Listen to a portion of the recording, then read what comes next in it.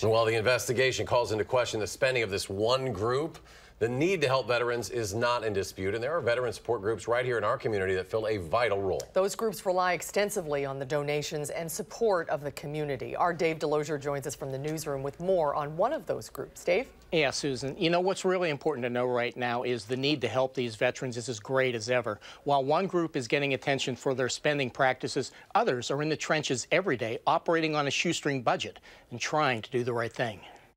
As soon as I walked in the door, I was just welcomed by a bunch of people. It will never pass for being fancy. You're going to win again. But the importance of this place will also never go unnoticed. So it's one-on-one veterans helping veterans. It offers a place of rest, a place to just relax. And here at Dryhootch, it is a place for veterans like Alex Delozier and Abe Haupt to find what each needs. Well, what it has to offer is a lot of things. There's like they have devotionals here, they have therapies. We have a PTSD support group. We now have a female vet group that meets the third Saturday of every month. Let's go. And every day, a veteran can find something as simple as this. The coffee's tremendously good. And whether it is therapy for PTSD or helping a vet navigate the system to get their benefits, they can count on volunteers. They asked me to become a peer mentor, so I've been here for about a year now.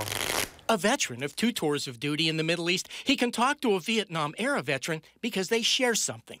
We have a lot in common. They know because they've been in their boots. Ho, ho, ho, ho.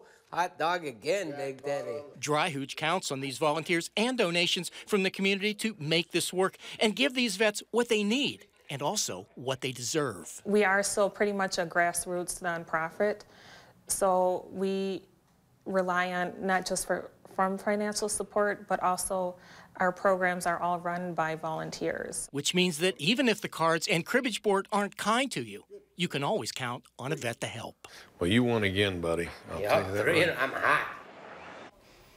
Now, the bottom line to all of this is that even if there are questions right now about one group, there is no question about the need to help the vets. And groups like Dryhootch and Stand Down Madison have a very long history of helping vets and doing the most with the little money that they have. Very important not to lump everybody together in one group, and they continue to need our help. Dave Delozier in the newsroom tonight. Dave, thanks.